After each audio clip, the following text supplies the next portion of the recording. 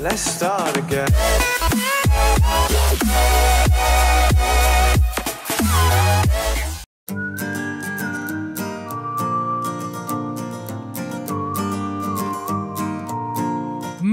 Moin, jetzt zuerst uns am ersten Reden und herzlich willkommen zurück zu einem weiteren Part von Planet Coaster. Schön, dass ihr wieder eingeschaltet habt hier zum nächsten Part. Und heute werden wir ordentlich Gas geben hier im Spiel, denn es gibt echt einiges noch zu tun. An der Brücke unter anderem können wir weitermachen, denn ich habe von einem Kollegen ein paar Tipps bekommen, wie man das Ganze hier noch ein bisschen schicker bauen könnte mit der Brücke. Und das werden wir jetzt heute mal einfach ausprobieren. Ich teste mal, ob ich das gut hinbekomme, so wie er es mir erklärt hatte. Oder ob ich das nicht schaffe, das weiß ich nämlich nicht. Aber dann nehmen wir nicht das Holz für, sondern ein etwas anderes. Und zwar, nee, ich glaube, das ist auch ein bisschen zu krass. Vor allen Dingen gibt es das, glaube ich, gar nicht in der Form, wie ich das gerne haben möchte. Ja, das ist auch ein bisschen krass. Da müssen wir den etwas flacheren Teil nehmen für, ja. Da kann man nämlich hier mit diesem Holz richtig schön die Brücke ausbauen. Aber bevor wir das machen, tun wir jetzt erst einmal ganz kurz hier diesen Baum verschieben. So, zack. Dann gehen wir hier unter Gebäude, genau. Und dann müssen wir das jetzt nochmal eben schnell neu raussuchen. Tut mir leid, Leute. Der Kevin hat's verplant. Nee, das nicht. Aber das hier sieht auch schick aus, ne? Das ist sogar ein etwas schöneres Holz. Kann man sehr gut dafür sogar eigentlich nicht. Ja, wir müssen jetzt nur gucken, dass wir das hier ein wenig besser dran gebaut bekommen. Ja. Das kann man nämlich hier relativ gut so an diese Seite setzen quasi. Dass das dann wie so eine Stütze für die Brücke aussieht. Ihr seht das ja, glaube ich, gerade schon, ne? Wir müssen jetzt halt nur gucken, dass wir das so machen, dass das hier genau abschließend ist mit dem Bereich, wo es dann gerade wird. Also quasi hier. Ab hier wird die Brücke, glaube ich, gerade. Ja, genau, da haben wir nämlich diese Linie. Genau, und die müssen wir genau treffen. So, zack. Und dann können wir das nämlich so eigentlich da dran setzen. Das passt sogar. Moment. Mal hinfliegen. Hier. Genau. Sehr schön. Und dann können wir nämlich jetzt hier die Teile noch nehmen. Ja, das sind die aber nicht. Moment, das ist das Falsche. Das will ich gar nicht. Sondern, das war das Holz, ne? Ja. Ja, das sind die. Oh. Nein, den machen wir wieder zurück. Zack, dann setzen wir hier nochmal einen dran. Und hier nochmal. Ah, der ist ein bisschen groß. Da müssen wir mal gucken, ob wir das andersrum hinbekommen. Nee. Ja. Ich weiß nicht, ob ich das alles ein wenig verschieben kann. Können wir jetzt mal testen. Ich glaube, wenn ich so mache, kann ich alle markieren, ne? Ja, genau. Ja, da können wir die ganze Auswahl etwas verschieben. Ja, damit das dann was besser aussieht.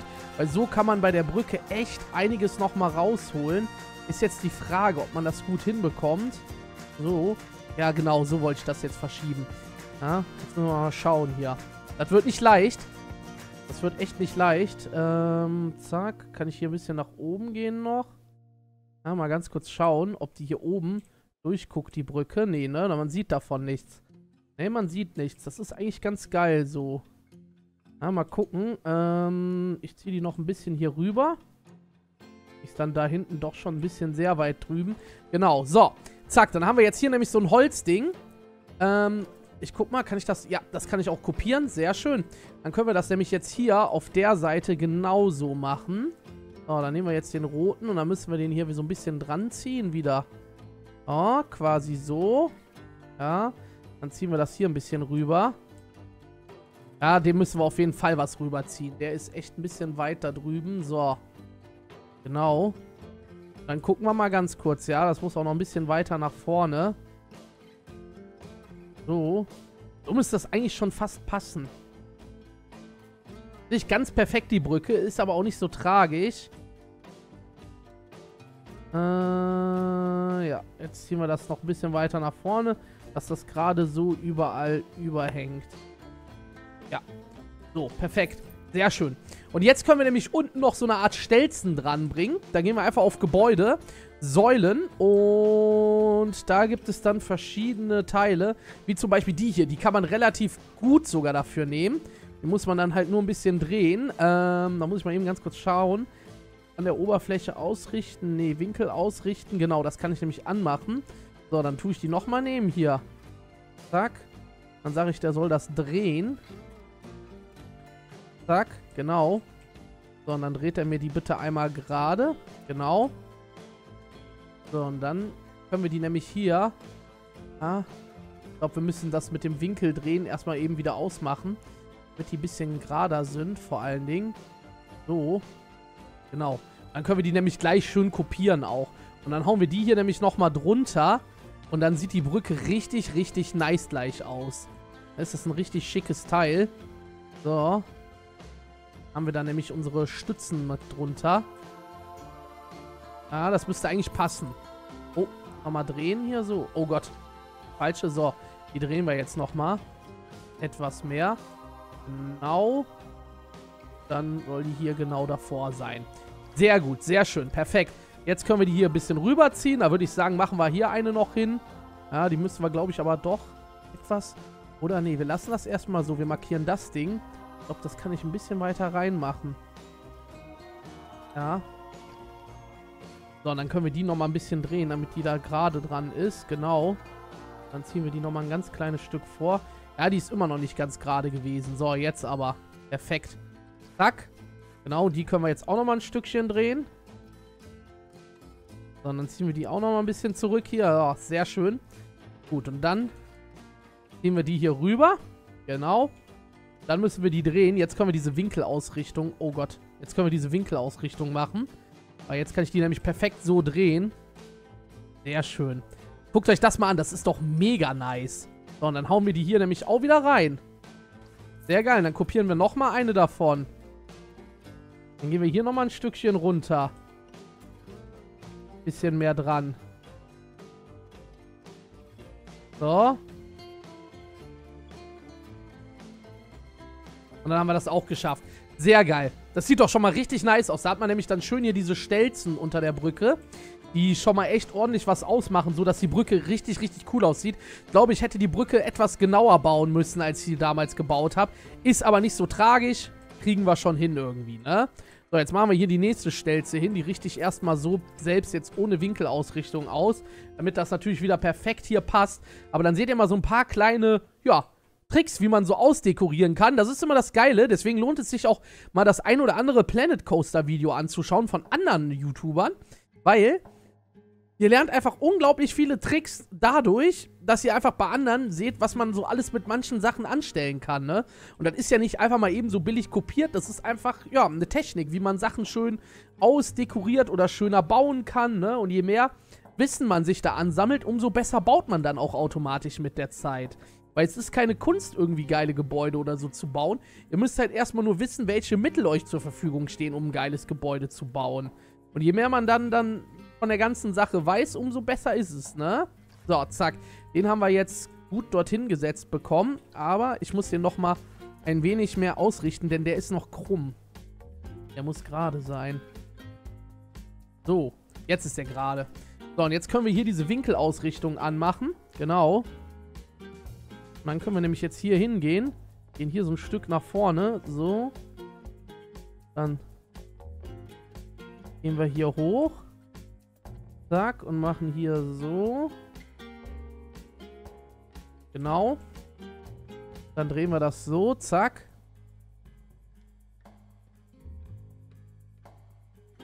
Genau, perfekt. Dann haben wir das nämlich auch schon geschafft hier.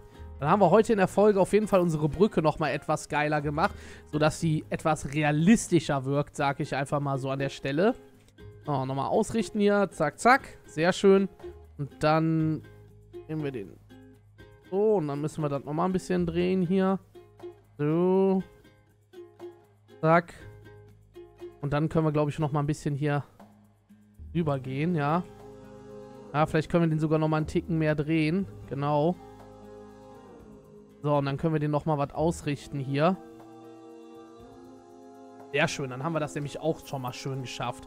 So, dann gehen wir hier nochmal ein bisschen näher hin. Genau. Und hier nochmal was hoch. So, und dann haben wir das nämlich perfekt geschafft. So ist doch geil. Oh, der muss nochmal ein Stückchen höher. Nice. Aber geschafft. Sieht doch geil aus. Haben wir doch gut hinbekommen. Den Stein hier, der ist echt ein wenig eigenartig. Den drehe ich jetzt mal und setze den nochmal anders dran, weil der sah jetzt echt ein bisschen komisch aus. So wie der da jetzt war. So. So ist es, glaube ich, dann doch etwas besser.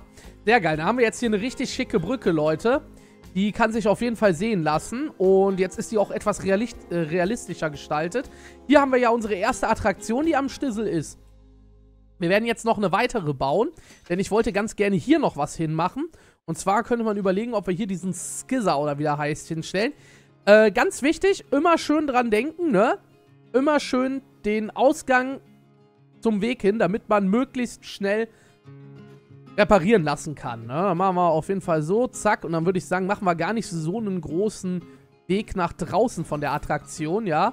Dann platzieren wir den Eingang auf der Seite hier. Ja.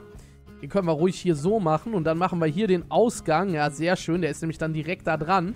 So, einen Eingang mit Weg verbinden machen wir auch mal direkt hier. Dann klicken wir das an und das und das. Dann haben wir das alles hier. Sehr schön. Da haben wir nämlich jetzt hier schön unsere Attraktion. Die wir jetzt so laufen lassen können. Ja. Sagen, hier bauen wir eine richtig schöne Kurve ein. Damit hier möglichst viel Platz ist. Genau. Ich muss dran denken, ich will ja den VIP-Pass auch noch mit einbauen. Ne? Oh. Dann sollte ich vielleicht doch nicht ganz so eine große Kurve bauen. Dann mache ich das doch ein bisschen kleiner, die Kurve. Ja, komm. Dann machen wir lieber so und dann geht es hier wieder rum. Genau. Dann haben wir nämlich hier wieder eine schöne Warteschlange. Ja, so machen wir das. Zack. Dann so, zack. Die muss auf jeden Fall relativ groß sein, die Warteschlange. Die Leute, da müssen immer genügend Leute Platz finden, dass die quasi in diese Attraktion reingehen können. Das macht am meisten Sinn. Ich glaube, ich kann sogar noch einmal hier rumgehen. Das klappt sogar. So. Zack, zack, zack, zack. Dann können wir nämlich jetzt hier das so machen. Und dann gucken wir mal wegen dem Premium-Pass, ob ich den hier irgendwie... Ja, den kriege ich sogar hier dran. Sehr schön. Dann würde ich nämlich sagen, machen wir den hier an die Ecke. Hier kommt dann der Ausgang hin.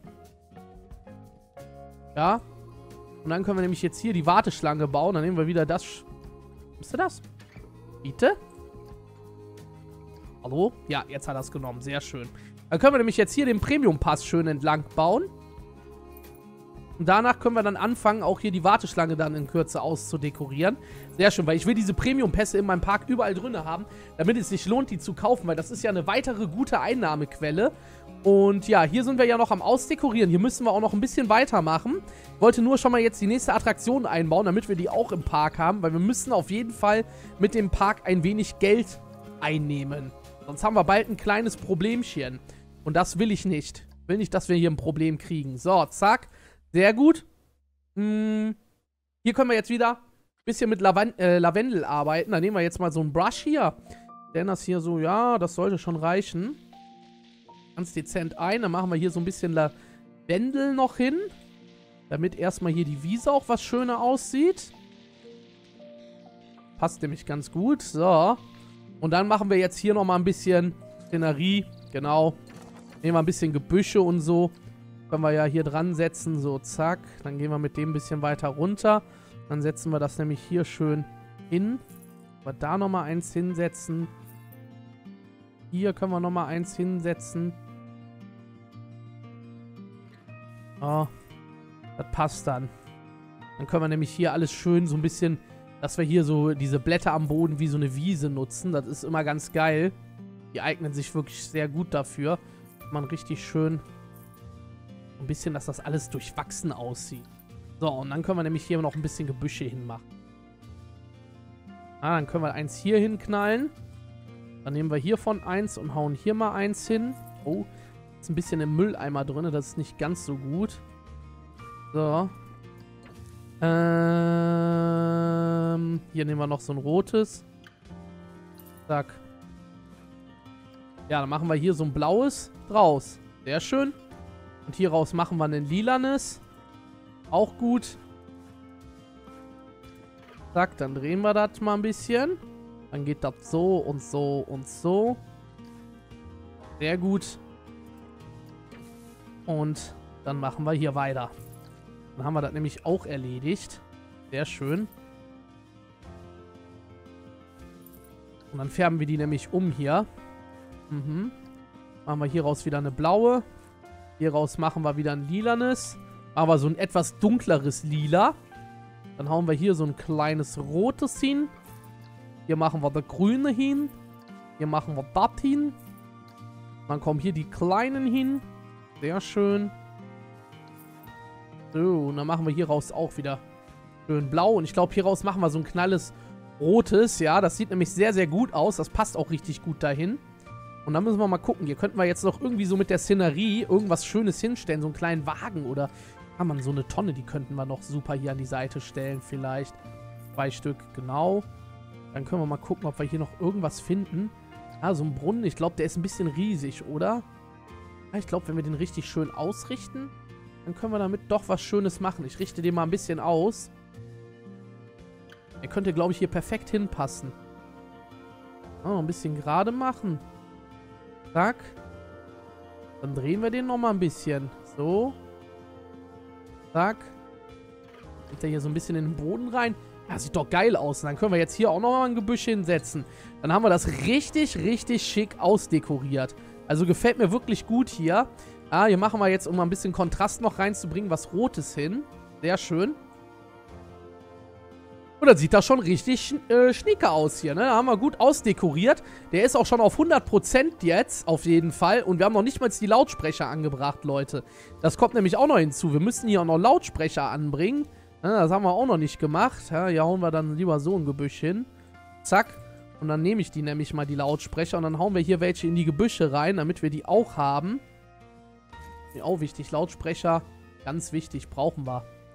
So, jetzt müssen wir mal ganz kurz gucken. Hier hauen wir dann einen rein ins Gebüsch. Und dann kommt hier einer ins Gebüsch noch. Hier können wir noch einen ins Gebüsch machen. Ja, und hier können wir auch einen ins Gebüsch machen. Sehr schön, dann haben wir das nämlich auch. Dann haben wir heute schon mal die Attraktion fertig ausdekoriert, soweit es geht. Klar, hier können wir noch weitermachen und hier hinten wird auch noch sehr viel gemacht werden. Aber in den Livestreams, da komme ich richtig gut voran. Hier will ich auf jeden Fall auch noch was machen. Hier habe ich mir sogar überlegt, da könnten wir sogar jetzt schon mal mit loslegen, dass wir hier so ein bisschen noch mehr den See hinmachen. Ja, dass wir den hier quasi, gehen wir hin, an Oberfläche angleichen. Machen wir dann mal 6, genau. Und dann ziehen wir hier schön mit den See lang. So. Dann tun wir das hier wieder ein bisschen so abglätten. Sehr schön. Und dann können wir nämlich jetzt hier richtig geil was machen nachher. Da können wir so einen richtig geilen See hier machen. Wo so Felsen rausgucken und Bäume drin sind und sowas. Das wird auf jeden Fall schick aussehen und dann hat man mit der Fläche auch was angefangen. Ich würde sogar sagen, dass wir hier auch nochmal hingehen. An Oberfläche angleichen und das hier vielleicht auch machen. So. Zack. Ja, genau. Ja, dass das hier so ein bisschen schicker ist. Sondern so, zack, zack, zack. Sehr schön. Sieht geil aus. So können wir auf jeden Fall ordentlich was machen. Und der Park entwickelt sich ja prächtig, ne? Also ich habe noch knapp 10.000 übrig. Das heißt, 2 Attraktionen kriege ich noch eingebaut. Also eine hier und eine da. Da könnte man überlegen, dass wir hier dann auf jeden Fall auch irgendwas Größeres hinmachen. Vielleicht den Tri-Storm, weil der ist auch schon relativ groß. Obwohl, wir haben ja auch noch andere Attraktionen. Ich könnte sogar überlegen, ob ich den nehme. Ja, ich glaube, das ist sogar eine der größten hier. Wenn wir den, wie heißt das, den Forge nehmen. Forge ist einer der größten Attraktionen, so, gerade die ich habe. Könnte ich eigentlich überlegen, dass ich die hier hinbaue. Ja, da würde der kollidieren, glaube ich, mit den Türmen. Deswegen darf ich da nicht so nah dran gehen. Ja, ich würde sagen, hier bauen wir Forge hin. Passt eigentlich sehr gut dahin. Da machen wir den Eingang nämlich hier schön an die Seite. Dann hier den Ausgang. Genau. So. Und dann kommt hier nochmal eine Attraktion hin. Vor allen Dingen, wir haben eine Fressbude, wir haben Toilette, wir haben was zu trinken. Und hier könnte man auch noch dann Souvenirladen hinbauen, so einen kleinen. Da muss ich mir dann mal was überlegen. Ja, jetzt gehe ich nochmal unter Fahrgeschäfte und hier bauen wir jetzt auch noch eins hin. Da würde ich sagen, nehmen wir den Insanity oder wie der heißt. Den kann man nämlich sehr gut hier dann auch anbringen. Ja, ich würde sagen nur, das machen wir auch vielleicht schräg so. Dann kommt hier gegenüber direkt der Ausgang hin. Oder ich mache den etwas versetzt. Nee. Machen den direkt gegenüber. Wir machen den direkt gegenüber den Ausgang. Das passt perfekt hier. Also quasi so. Und dann gehen wir etwas näher ran. Genau. Oh, Eingang platzieren. Den Eingang machen wir hier schön an der Seite. Da können wir dann schön wieder eine Warteschlange machen. So, und dann ist da der Ausgang. Perfekt, dann haben wir es geschafft. Ja, dann haben wir jetzt 4 Attraktionen integriert. Und das läuft auf jeden Fall schon mal super, super geil. Ja, und morgen in der Folge möchte ich euch mal eine wichtige Info geben, denn die Entwickler von Planet Coaster haben sich bei mir gemeldet. Morgen in der Folge werde ich euch mal sagen, was da so rausgekommen ist, wenn ich dran denke. Und ich glaube, das wird den einen oder anderen von euch sehr, sehr krass interessieren können. Also, dann würde ich sagen, danke, dass ihr zugeschaut habt. Wenn es euch gefallen hat, würde ich mich natürlich über eine positive Bewertung wie immer freuen. Und über euer Feedback in den Kommentaren, vor allen Dingen, wie sich der Park entwickelt. Da bin ich echt mal gespannt drauf, was die Leute da so zu sagen habt, also ihr. Und ja, wenn ihr in Zukunft keine Folge Planet Coaster mehr verpassen wollt oder einen Livestream plus Ankündigung, dann könnt ihr natürlich gerne rein abonnieren, sofern ihr es noch nicht getan habt. Und dann sehen wir uns im nächsten Part wieder. Und nicht vergessen, Mittwoch 18 bis 20 Uhr Planet Coaster Livestream. Danke, dass ihr zugeschaut habt. Bis zum nächsten Mal. Tschüss!